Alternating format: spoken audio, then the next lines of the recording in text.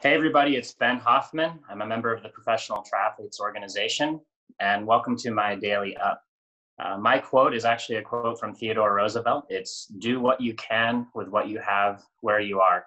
And to me, this quote is really important because it reminds you to be in the moment and be positive and just make the most of what you can right where you are right now. Especially important right now, I think, to not get too far ahead of yourself. Just stay positive, stay in the moment, and do everything you can to be the best you can every day. This is a quote that my wife actually put up on the mirror in our house in Boulder, and I've been staring at it for the past several years. So it's helped motivate me to stay in the moment every day. I hope you guys are all staying safe and healthy out there, doing the best you can. Look forward to seeing you on a race course soon. Take care.